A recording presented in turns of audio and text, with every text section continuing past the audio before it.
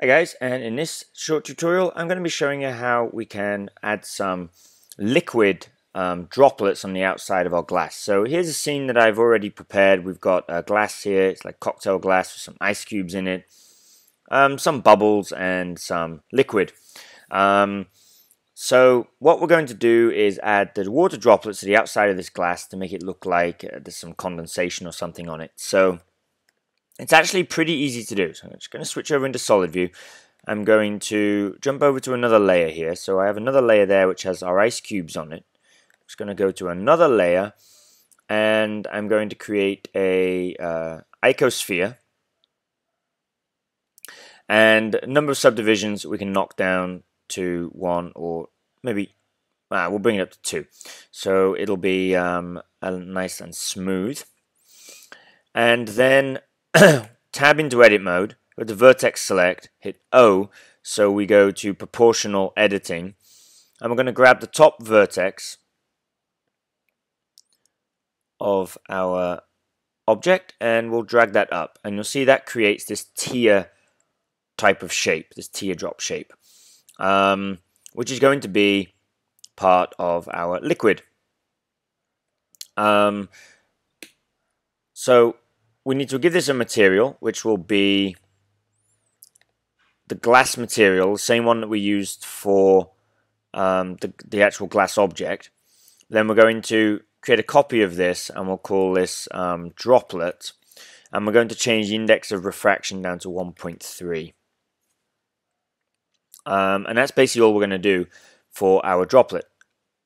Scale it down a little bit because the droplet would be a lot smaller than this in comparison to our glass. You see, we want to actually get our droplet about the size of what it would be on the glass. So we'll scale that down. It wouldn't be that big. It would just be small water droplets on the outside of here. Okay, so there's our one. Now we could copy this and place lots of them in random places around the glass there. That would be a little bit tedious and tiresome to do. So instead, we're going to use an emitter.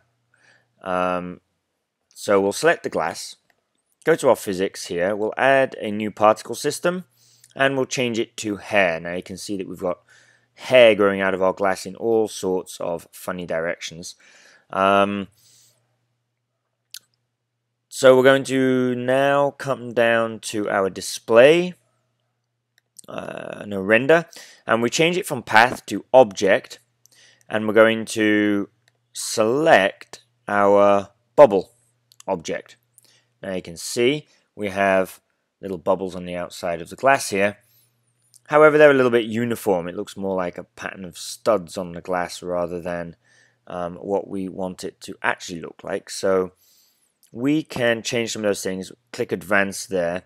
We'll choose random instead of jittered. So jittered, you see they're all in these nice lines. If we go to random, then they're randomly placed around our glass. Now, we don't want them on this top area around the lip of the glass there. That looks a little bit odd. So one way of solving that is to duplicate a section of the glass. So we're going to remove this particle system for now. We'll grab hold of the glass, tab into edit mode, and we're going to select the faces only which we want these particles to be on. So I'm going to go to a front view and we'll hit B for box select. So I'm going to select all of these faces here. So the liquid on the glass is only going to be on these faces. It won't appear on the upper area there, so it's only going to be lower down here. So once we've done that, we can go Shift D to duplicate, enter, and then P to separate by selection.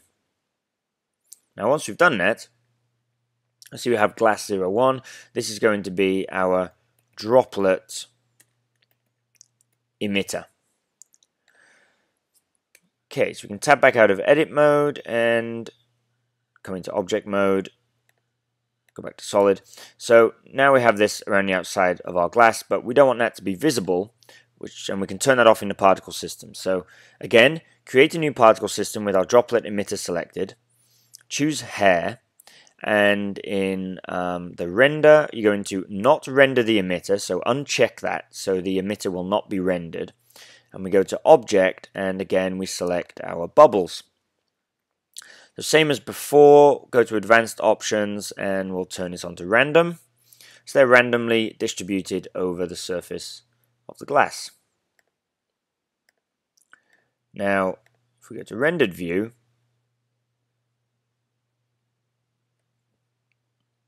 you'll see that now we have these droplets on the outside. It isn't, however, looking that great yet. So there's a few things we need to do with this. So one is going to be the orientation. We need to set up the orientation of these droplets, because right now, if you look at them, they are pointing outwards from the glass. We don't have the droplet shape.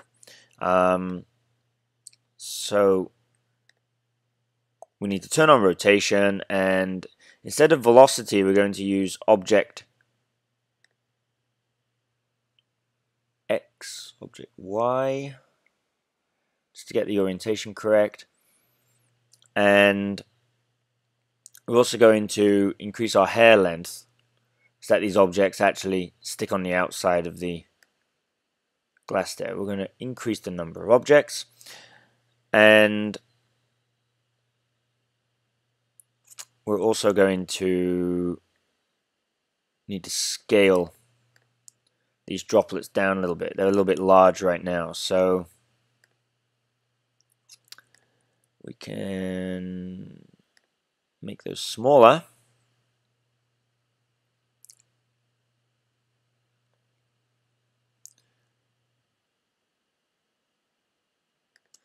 By selecting our original droplet object,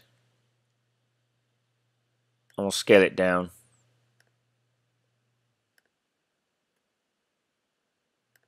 to a more reasonable size.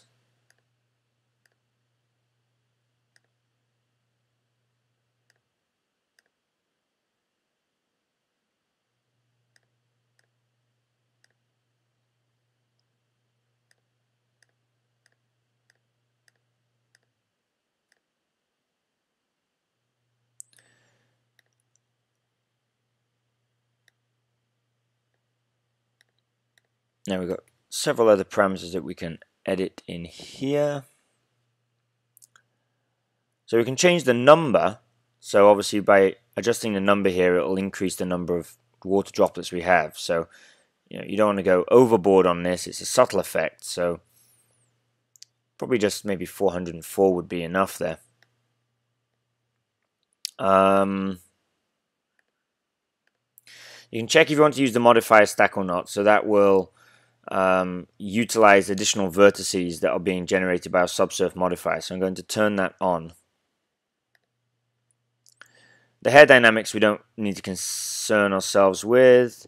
The velocity, again, we don't need to really concern ourselves with. The object rotation, we're going to leave just on object Y so that it rotates the object to the correct orientation.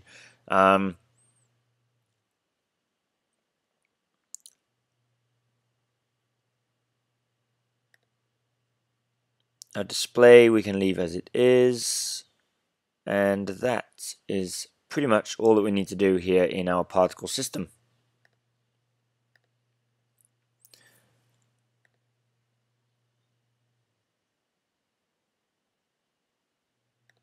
Nah, I selected the wrong object there. We're using bubble. It should be droplet.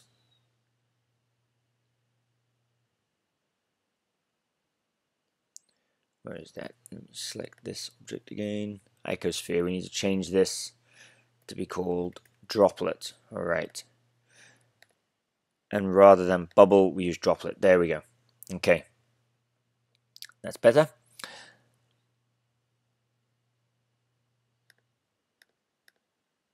Back to rotation. Make sure we got this rotated correctly. Now we've got the droplet on the outside of the glass. Okay, so we'll go back to our camera view. Back to rendered.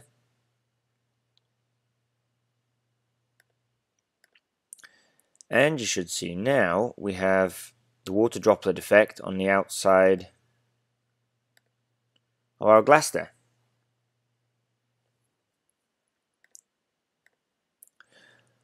So you can play around with this, adjust the number of water droplets you have, and then to add a little bit more realism, you may want one that seems to have run and has left a bit of a streak. So what we can do for those kind of individual ones, so you've got these more randomly positioned ones over the glass there. We can actually model one which has this streak to it. So come back out of solid view there. We'll duplicate this object. Actually, our original one there, we can move out of the way so it won't be in our scene.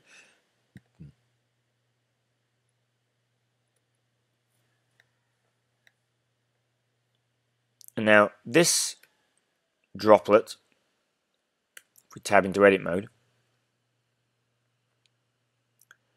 we can stretch out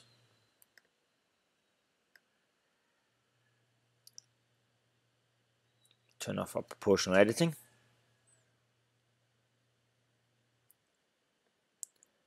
And then I'm going to make a loop cut.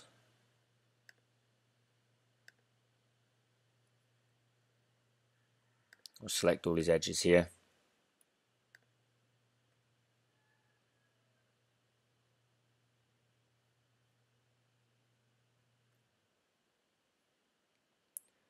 You can drag those edges up. So this will make something that looks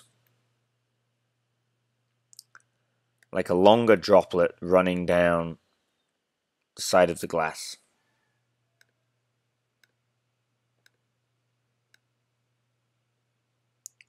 Drag this up, get a hold of these edges again.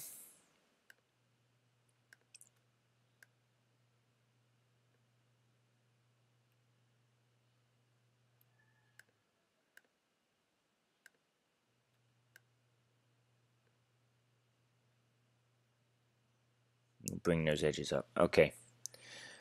So now we have that. Tap back out of edit mode.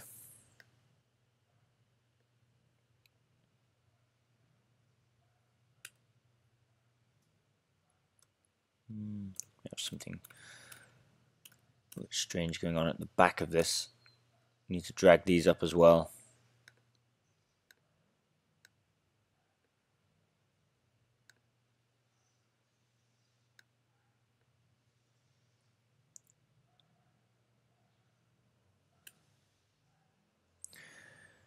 Okay, and then we can position this on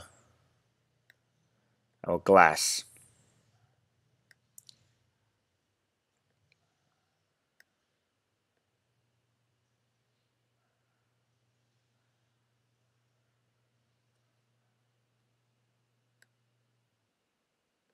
So this is going to look more like a droplet that's running down the side. So if we go now to a rendered view,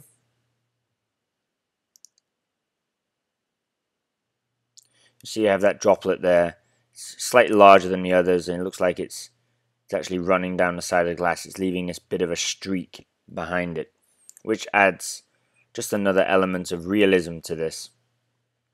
Now also some of these other bubble objects here, these droplet objects are looking a little bit uniform. They're all kind of the same size, and that detracts a little bit from the realism of the whole thing. So what I'm going to actually do is select, I'll duplicate this one that we just created, or no, just select both of them, and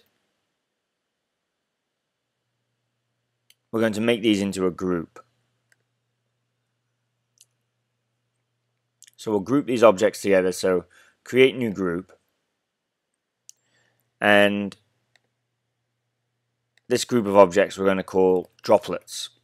So now we'll go back over to our emitter, our hair emitter, and now instead of object we're going to change to group, and we're going to choose the droplets group And what that should do now is make a, you can see here, it's now got a combination. We haven't always got the same droplet. It's randomly distributed the new droplet that we just created together with the other one.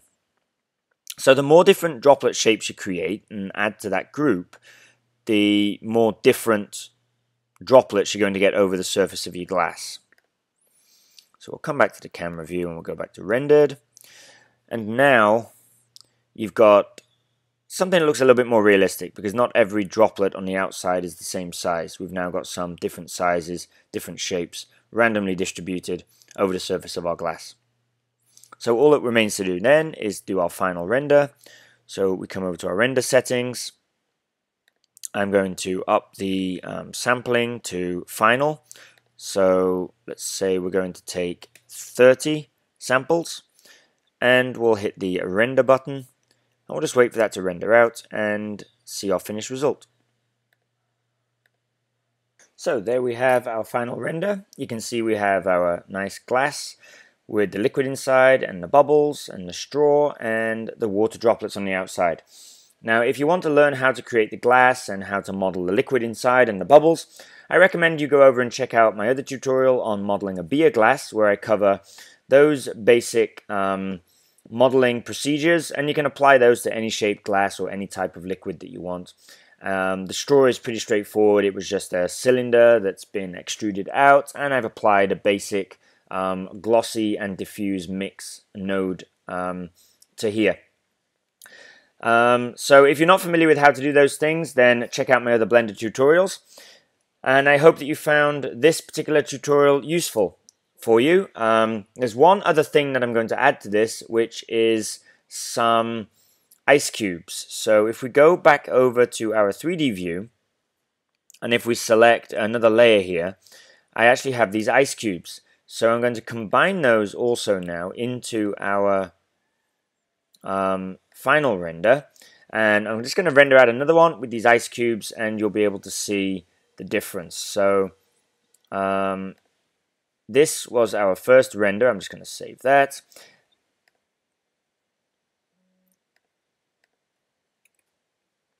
And then we'll render out another one with the ice cubes as well. Save this, and we'll come over to render. Make sure we've got all of our layers turned on. 3D view. Yes, okay, so we hit render. We'll render out again, and at the end of this, we'll see the output and the difference that adding the ice cubes makes. So I'm going to cover how I made these ice cubes in another tutorial that will be coming up here on the YouTube channel, so be sure to check that out. By hitting the subscribe button so you can keep up to date with all my latest tutorials here for Blender and Final Cut Pro. Here's a comparison between the two, that's with the ice cubes and without. I think you'll agree that the addition of the ice cubes really helps to just finish things off, makes it look a little bit more realistic. And in the next tutorial, I'm going to be showing you how to create those ice cubes.